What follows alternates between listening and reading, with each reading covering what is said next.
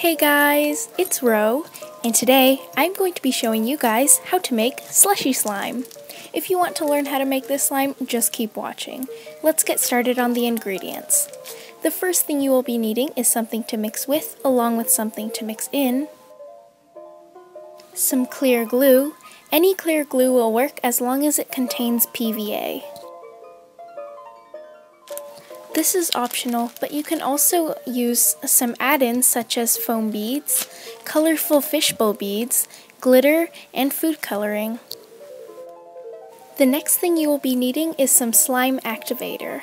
If you are using borax solution, I would recommend using half a teaspoon of borax dissolved in 1 cup of warm water to minimize your chances of overactivating your slime. And lastly, you will be needing beanbag fillers. These are the most important ingredient while making slushy slime. I just got these at my local craft store, but you can get them online. Now let's get started on this tutorial. The first thing you need to do is pour in your desired amount of glue. You don't want to add too much because the beads will nearly triple the size of your slime. What I'm doing now is just coloring my slime with some food coloring, and to achieve a perfect Coca-Cola color, I discovered that you need to add 3 drops of red, 2 drops of green, and 2 drops of yellow food coloring. Now mix all the colors together until they are all one smooth mixture. This is honestly one of my favorite parts in the whole slime making process because it's really cool how the colors just swirl together. At this point, you can go ahead and activate your slime. Remember not to add too much borax because that can cause your slime to get really stiff.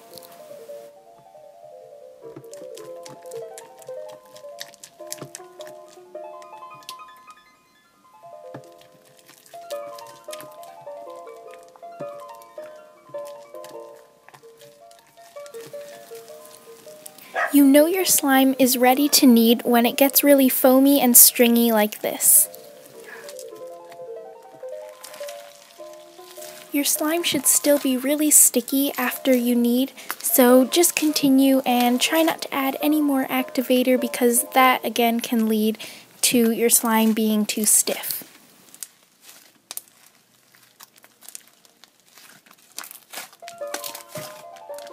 Now start to add in your filler beads. Don't be afraid to add a lot because you will need more than you think.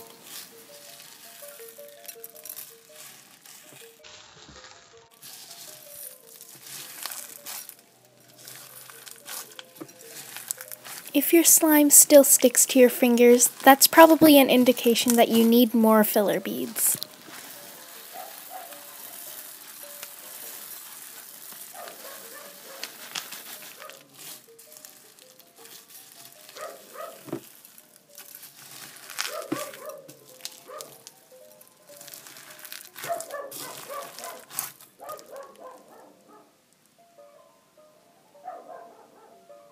Curly.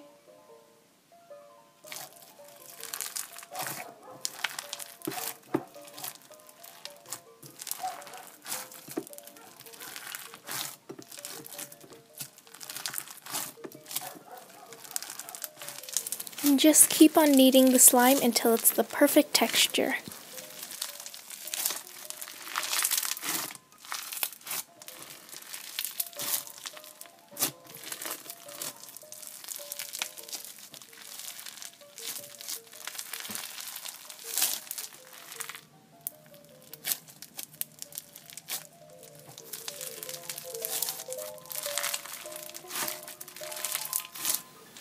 I am very happy to announce that I will soon be opening a slime shop.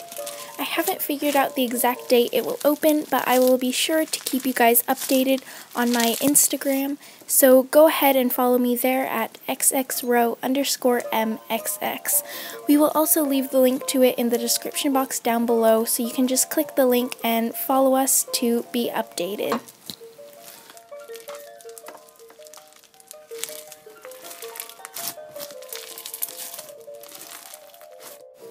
Thanks for watching me make slushy slime. We hope you enjoyed. We'll see you all next week. Bye!